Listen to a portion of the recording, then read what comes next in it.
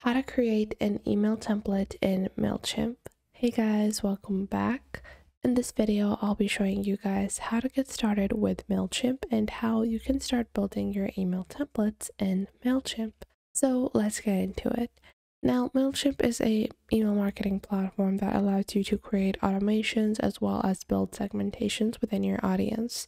Mailchimp allows you to integrate a lot of different tools directly into their email marketing tool, and this can help you with managing your emails and connecting all of your data.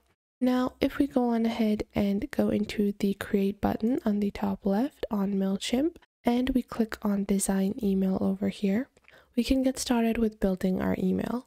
Now, email templates can be very specific depending on who you want to send them to, as well as very broad. If you're building a generalized template, you can easily create one that can be used to further customize every time you actually have to send out your email. So email template that has your logo, that has a few basic lines in the start, the footers, the social media icons, all of that.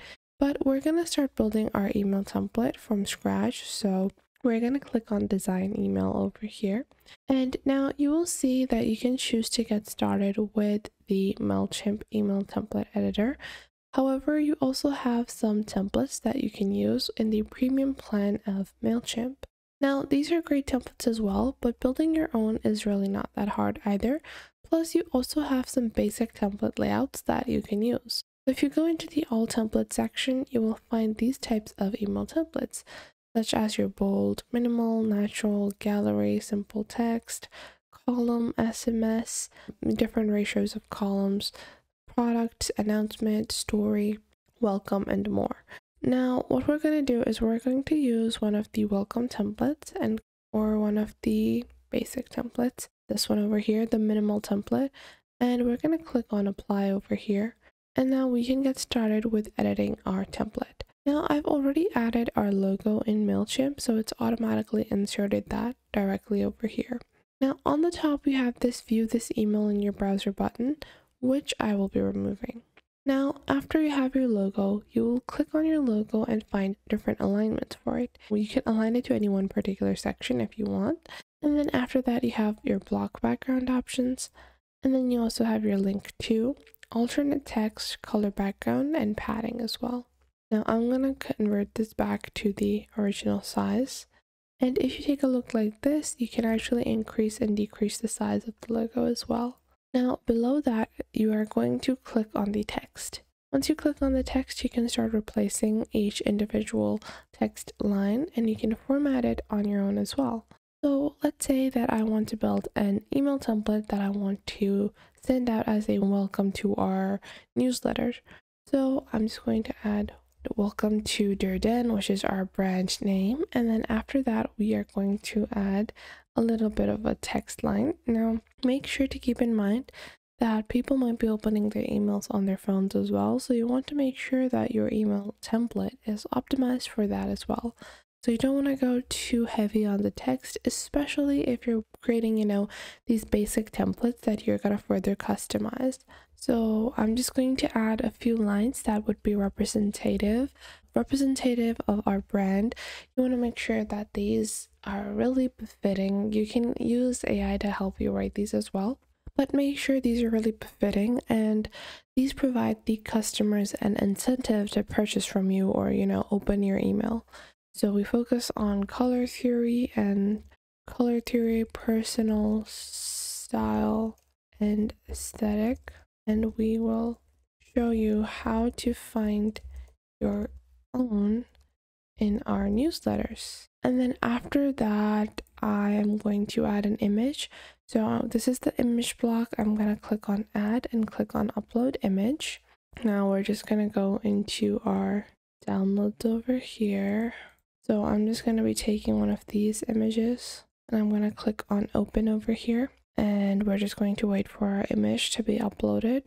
So our image has now been added. Now this is a pretty large image, so I can make it slightly smaller like this just to make it easier for us to navigate through it. And then after that, you will see your basic content info. You have your text block background as well. Now, if you click on edit image over here, this will actually open up the image editor that you have in Mailchimp. So if you want to customize the size of the image, you can do that as well. So if you want to build your custom size like this, let's say I want to reduce the size, I'm just going to do it like this, and then I can do a basic cut like this. So I'm going to click on save once I'm satisfied with the appearance. And like this, I've cropped my image. You have more editing tools for images as well. So if you want to do more to your image, such as, do some basic editing, build your own customized image with its filters, its focus, text design, and more. Now you guys can see you have multiple different filters that you can add as well. Now, after you have inserted your image in your email template, you want to scroll down and you will see a button. This button is usually going to be a call to action button, depending on what you are selling or what you are promoting. So for us, I'm building my email template as a welcome to our newsletter template for people that have subscribed to my newsletter on my website. That is a beauty website. So I'm focusing on selling items, selling makeup products, and clothing items. So I'm going to add shop now. And once you add the text in your button, on the left side, you want to insert the link that people will be led to. So whatever your website link is, you want to insert that over here. Now below that, you have social media icons. And if you just click on this, you can go on ahead and insert all of your social media icons. And then if you scroll down, you will have different icon styles that you add. And then you also have your general spacing as well as your alignment, color, and paddings. Now below that, you have the current copyright info that you want to add. So you're going to insert that over here. You can do that manually as well as just copy this from your website. So usually it's easier just to copy it from our website. And then after that, you're going to, list your description and then your mailing address. I'm going to remove the second line because it's not related to us. And then we're going to add our mailing address, which is going to be like this. And then after that, you have your basic buttons where people can change how they receive their mail and choose to unsubscribe as well. And then you have your Mailchimp logo. Now this is just editing the basic template. Once you've done that, you can click back on add on the top left toolbar and you have multiple different options. So let's say I want to add a little bit of a divider over here. I can do that. And then let's say I want some spacers at the bottom. Now you can do this, and once you add a spacer, you can also create dynamic content in the premium version of Mailchimp. Now after that, you also have some styles that you can customize. So if I want all of the body color to be maybe like a pastel pink, I can select that, and this will change the color of our entire email.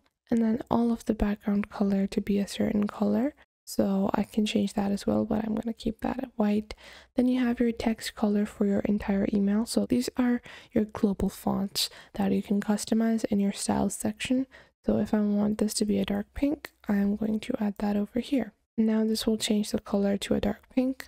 And then you'll have your line height as well as your line sizes. And now once you've customized this, you can click on save and exit. And now this email template is ready to be sent to any customer that subscribes to your mailing list. So I hope you guys found this video helpful. If you did, make sure to leave a like and subscribe.